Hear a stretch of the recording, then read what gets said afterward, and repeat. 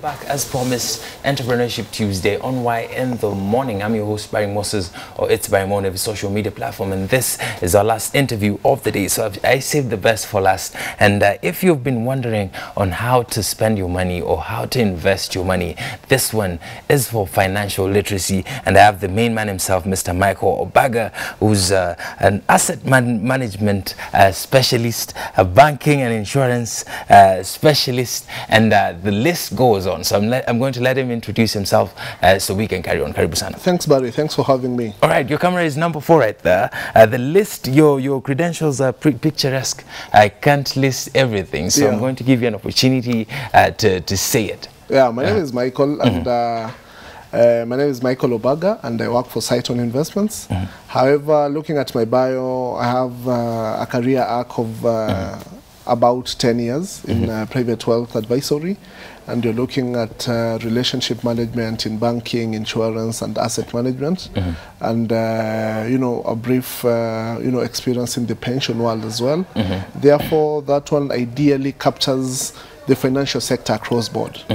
Therefore, we have great facility of experience and advisory when it comes to financial matters. All right. Especially when you're talking about the young people and investment. Which is our audience for that matter. And I'm so glad to have you as a young person as well who understands this. I'd like to get your background first. What is your background? How did you get to this point of knowing so much about the financial market? I remember immediately after college, I graduated from Jomo Kenyatta University. I immediately got a job in a SACCO, which was actually a building society. I remember we were dealing with farmers. We were going down into the villages to pay farmers who had cultivated tea, coffee, and all that. So I worked my first job into the financial industry. I was introduced by a SACCO. Later on, as what were you studying at Jomo Kenyatta? At Jomo Kenyatta, I studied applied mathematics. However, you know, the current economic status of Kenya, you have to be well versed to work in any industry where fate will land you. And I remember immediately after graduation, I said, I'm not going to hold back to wait for a career in mathematics. Rather, I'll take any job that will come by. But I'm told the financial markets or the industry is hungry for guys with knowledge in mathematics. Exactly. So it came in as an extra advantage, especially now that I was good in math. Therefore, I placed myself in a very strategic position by taking up these duties, especially in the financial industry. All right. Thank you very much for coming. And my first question is going to be about this financial literacy thing. People have been complaining about it, it being included in our curriculum, or parents teaching their kids this thing. So everybody's pointing a finger. I'd like to know, the first class of grammar is learning the alphabet. The first class of mathematics is learning the numerals, the numbers themselves. What is the first lesson when you'd like to teach somebody a little bit about financial literacy? Yeah, for young people and for everyone, the story has been the same. Whenever you want to have sound, you know, usage of your finances, you want to have a prudent you know, usage of your finances, we've always proposed that you embrace the 50-30-20 rule, whereby you're committing 50% of your income after tax into paying your needs and obligations, and 30% of those funds you can commit them into paying your wants, and you can be able to purchase whatever you need, whatever is in fashion, whatever electronic has come. Only 30%, and only the remaining 20% will go towards your savings and investments, including payment of debts. So the 50-30-20 rule could be the first step towards financial freedom. It is. For our young people. And you know, this rule was created by a lady author, politician, and investment guru called Elizabeth Warren. She's a contender for the US presidential elections and on a Democratic Party ticket. Elizabeth Warren came up with this 50-30-20 rule in a book, All My Wealth, and it's and the book clearly says that 50% of whatever you get after taxes, of your income after taxes, should go towards payment of your needs and obligations. 30% goes into your wants, and 20% must go into savings or investments or payment of debts. All right. I'm interested in this 20%. Yeah. This 20% that you're going to put aside. Yeah. This is your hard-earned money, and you don't want to play with it. Yeah. So what are some of the options we have as young people? Where do I put this 20%? Now, no matter how small. Yeah, the 20% is so crucial. Actually, when you look closely at that ratio, you can easily say it's an 80-20 rule, which has been broken down to 50-30-20. So 80%, you can just do away with the 80%. You say, I don't want to spend more money in my wants. Let me commit this 30% into my needs and obligations, considering maybe you have more needs, you have more obligations and responsibilities. So the remaining 20 is so vital, so crucial, but so little as well, but so important in the sense that it goes towards payment of your debts, it goes towards your savings or investments. And again, that one gives us another question. What is the difference between savings and investments? When one saves, you're simply putting money for future use. For a rainy day. Yeah, you're putting your money aside for future use. But now for investments, you're putting your money aside for productive use. Therefore, we again, as investment advisors, we encourage people to invest rather than save. Yeah. All right. When you talk investment, we are assuming capital is required. Yeah. And at least we need to save some money to achieve or to raise that capital. Or can you just start investing with the 20% immediately you start earning your salary? Yeah, exactly. The sooner the better. You know, Barry, we've always said that you can invest in any vehicle that suits your pocket, because investment is again function to disposable income. You can't invest what you don't have. Therefore, it's up to you as an investor or as a prospective investor to keenly look across all markets we have in Kenya and say, where can I invest? Instead of letting my money sit idle in a bank account, can I invest it in the money markets? Can I invest my income in my 20% income in the stock market? Can I invest it in fixed income? And that one now will bring us back down to the different type of investment vehicles we have in Kenya. All right. And who are they meant for? All right, we are going to be talking about the vehicles, the investment vehicles. But before we talk about investment vehicles, there's this thing that is a curse to our youth right now. And it's called debt. It has led to suicides in this country, if you've heard. And I'm told debt could be good. Debt could be the worst thing that you ever get into. Could be bad. All right, so I'd like to get to the good side of debt. How can we use debt as a good thing? Debt is a good thing, and at the same time, debt can be a bad thing. When you look at long-time affordable debt, that is good. It's encouraged to take long-term affordable debt. So when you see long-term debt, the debt you're paying for 2 years, 3 years, 4 years, 5 years, and so forth, it's good because the rate of return is low. The interest rate of return is low. However, when you look at short-term debt, the debt you pay... Mobile apps, Shylocks.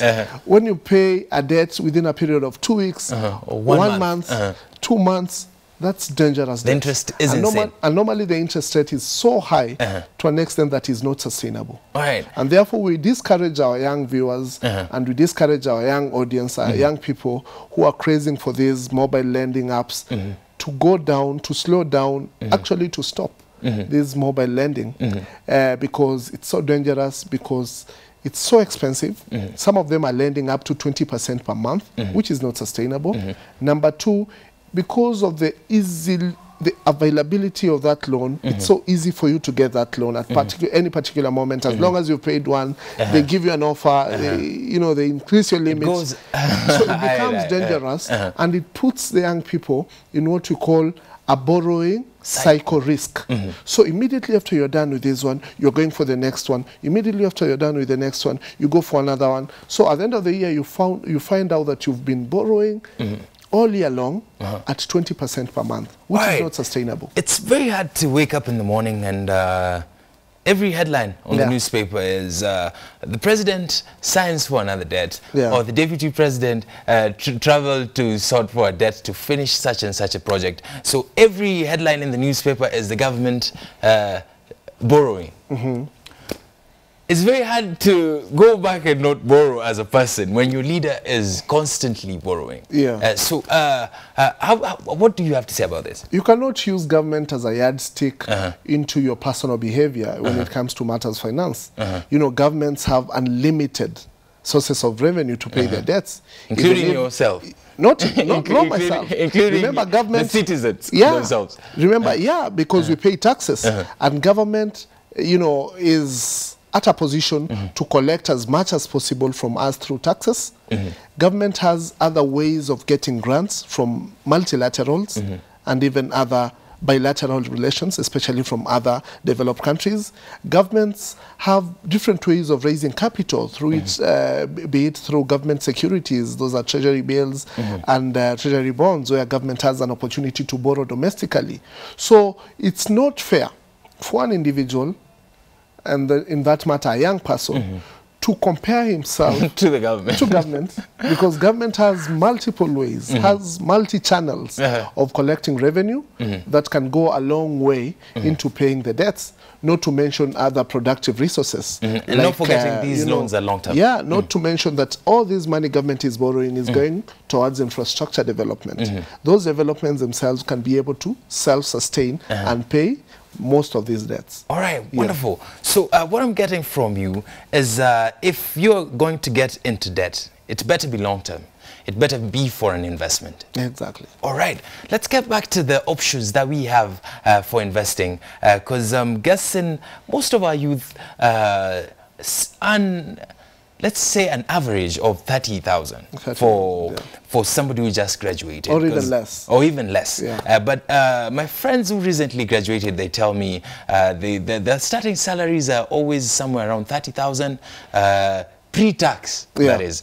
So this is somebody who's 20% is going to be very little money after tax. I remember my first job I was earning 9,000. 9,000. That is a graduate from the Jomo Kenyatta University. A graduate. All right. So what you normally encourage these young graduates, some of them are jobless. Let's speak for those who are jobless as well. Some of them are earning so little. But there are many ways in which you can invest. And the best investment vehicle for a young person, a millennial, somebody with small income or low income or not even steady income, this month he has an income, next month he has no income. The best investment vehicle has always been the money market fund. And the advantage of investing in the money market fund is that it gives you an opportunity to invest as low as possible. For example, the Cycle Money Market Fund takes up to 100 shillings minimum, you know, starting investment amount. So you can even start with 100 bob and start making, you know, commit yourself to making regular, be it regular or irregular, top-ups. So that at the end of the year, you find yourself that you've disciplined yourself to an extent that you have something substantial invested at a very competitive rate. So instead of you keeping your money in an M-Pesa account, I'm not saying M-Pesa is bad, or any mobile money for that matter, sitting your money in a bank account or a SACCO account, instead invest this money in a money market account. If you're not going to spend it, if you're not planning to spend the so cash. that this money can be able to come handy whenever you have a rainy day, because remember, money market funds are liquid investment. And what we mean by liquid investment, we mean this money can easily be redeemable through withdrawing, even using your phone. And you can be able to make subsequent top-ups. So you can be able to withdraw the whole amount, including the interest and the principal. You can still go back, even if you withdraw everything, doesn't mean that the account is closed. You can still go back, make top-ups. You can still be able to make other top-ups.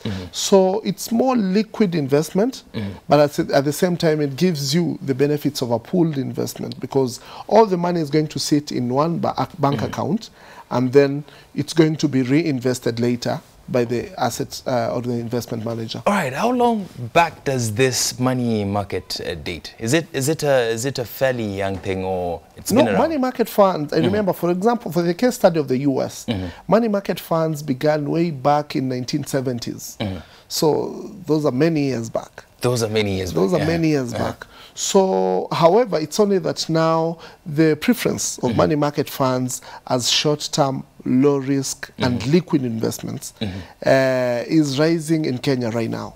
It's now that Kenyans are coming to the realization, especially the young people who are always on social media, they're coming to a realization that they can be able to invest their money in money market funds and be able to reap the best, the highest possible benefits in terms of return, and also enjoy the liquidity of withdrawing and topping up whenever they want. All right. We have young people that are blessed to have parents who accumulated some wealth. Yeah. So they might be having some assets that they don't want to lose because they probably have some ties to the assets. This could be land. This could be a building that was left by the parent. Or this could be a shop somewhere. So what are some of the best options for such a person with the least risk? First of all, for someone who's keen to invest into real estate, we've always said that there are many options in which you can invest in real estate. The first one is you can be able to buy and later sell. That is, you buy a property and then you sell later. Therefore, you've participated in real estate through making, you know, a focus or targeting to earn from the capital appreciation of the property that you bought at a lower rate or at a lower price, and then the property has appreciated with time in terms of capital appreciation, and therefore you can resell it. You can buy property and put up that property for rent. Therefore you are earning what you call rental yield. And aside from, you're keen on developing in places which have a highest, you know, rental yield. Therefore, for a young person who's keen to invest in real estate, you can be able to buy property and later resell after the property has appreciated, or you've increased the value of the property by renovating and refurbishing. Number two, you can be able to buy property and now start, you know, making a return of earning your money back through what you call rental income, therefore getting the best rental yield, assuming the property is in the best location. And number three, if you don't feel like you have the muscle of committing into real estate by buying or building brick and mortar, you can as well invest what you call the project notes or real estate notes. What you mean by real estate note is simply investing in some development somewhere, which is being developed by an investment manager, for example, Saiton, and then by you investing money into this development, the developer will be able to give you your return. Remember, the developer is making some return through maybe the property sales. So as he enjoys his return, he'll be able to give you something as an proportionate to your contribution into the development. To your investment. So that is what you call a real estate note. Yeah. A real estate note. Note. All right, thank you very much. I'll hold you that for a bit. Remember, we are on Facebook at Y254 and we have a question right there. The question is, if you had a chance to invest, which field would you invest in and why? We'll be sampling your feedback towards the end of the show. Right about now, I have Mr. Michael from Saiton Investments, and he's here to share with us some tips on financial literacy. So, yes, as we move on, there's another thing called this pension. Yeah. Pension has always been scandalous in this country, and so many people have shied away from it, considering the bad name it has had over time. What would you say about young people saving for old age?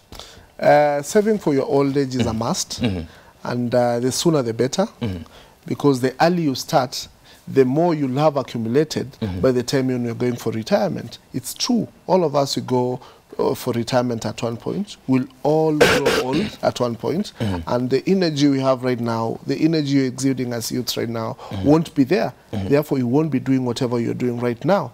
So it means it's good for a young person to come to a realization that one day he won't be having the energy, he won't be having all that, you know, muscle to be doing whatever he's doing currently to earn a living.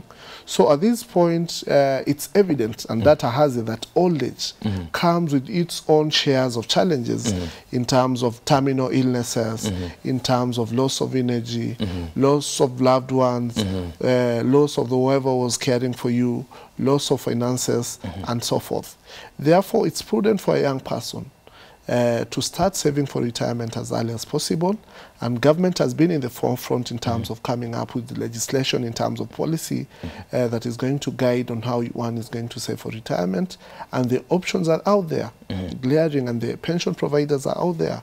And us, like Saiton Investments, we have a very strong pension scheme targeting young people who are keen to invest as low as possible towards their retirement. And remember, the moment you start saving for your retirement, you cannot be able to access these funds until you've reached the earliest age of retirement, which is 50 years. Which is 50 years. Yeah. All right, I will take you back to the 20% we were talking about, the 80-20 rule. Yeah. So 20%, I'm thinking of a middle-class Kenyan. Yeah. 20% for investment, for retirement, Yeah.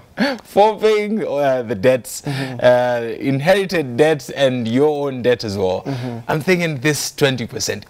Is there a way one can come up with a plan, say a yearly plan or a 5-year plan or a 10-year plan to diversify this kind of saving? Because I'm thinking 20% is not going to be enough to take a portion for investing, pension, and paying for debt. That's a good question, Barry. And what we normally say, actually the ratio is 50, 30, 20. However, the 30 is for wants, whereas 50 is for the needs and obligations. Now, the remaining 20 is what you're putting aside to pay debt and also commit it into investments. Now, because you have 30% for wants, they're not things you necessarily need. they're things you don't necessarily need. Therefore, it's up to you. It's at your disposal to think, how can I cut down on my wants so that I can as well supplement. So it's all about sacrifice when it comes to finances. Yeah, exactly. So it's about sacrifice. So you can say, let me sacrifice my wants and instead complement my, my savings and investments and also complement my needs and obligations. So it's up to, it's up to you to see what amount are you going to sacrifice in terms of your wants so that at least you can be able to complement, your needs and also your savings in terms of investments. All right, this one is a personal question. I'm sorry for putting you on the spot. Do you go for holidays yourself? Yeah, you do go for holidays. Do you save for the holidays? Currently, I'm saving for my Easter holidays. You're saving for your Easter holidays. All right, so I'd like to know, out of all these things, what is the importance of just having some time for yourself?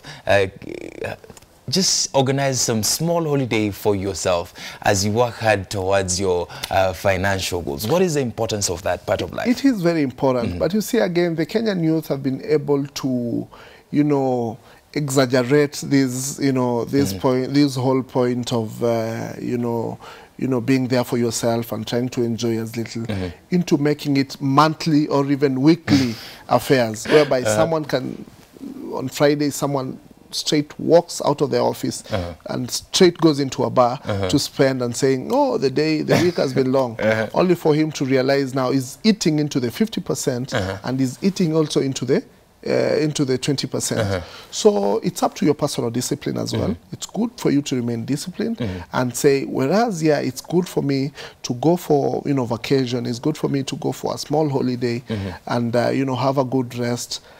But remember, you still have to commit 50% into paying your obligations and needs.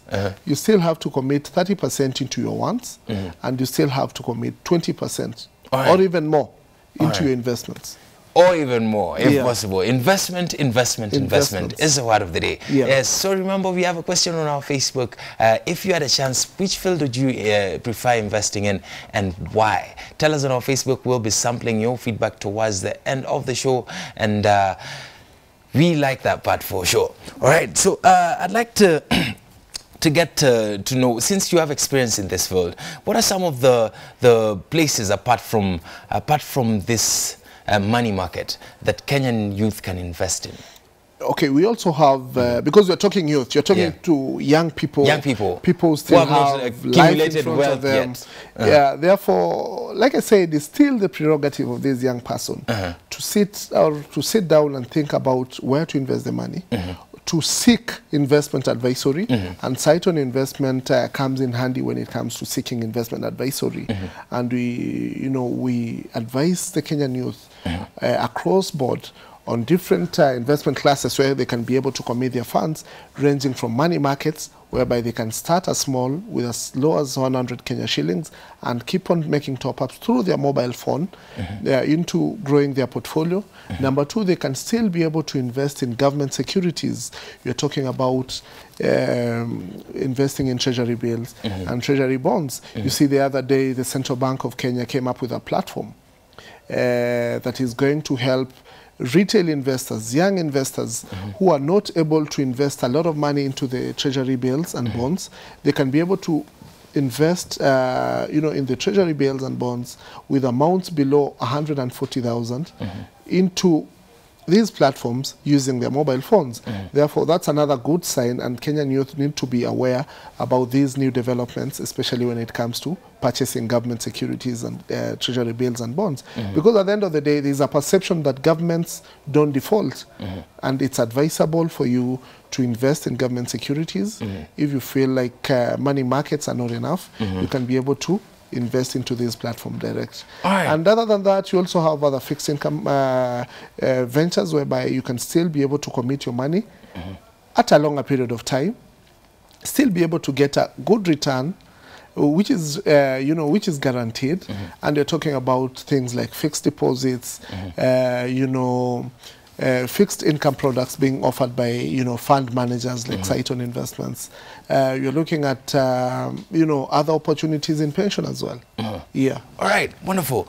So we have been talking about somebody who is at least earning some money, who's able to set aside money to save and invest. On the flip side, we have somebody with an idea without cash whatsoever. What are some of the options this person has to get investors to invest in their ideas? Now we're talking about somebody who has a good idea, but he has a capital shortage, or he has no access to finance. So what we normally advise our youth is that to create a good credit worthiness. It's good you create a good credit book. So by you creating a good credit book, it means you can walk into any banking hall and be able to ask for a loan. And through this SME loan, you can be able to finance your business operations, and then this will lead into profitability. So it's good for a young person to know the importance of having a good credit record.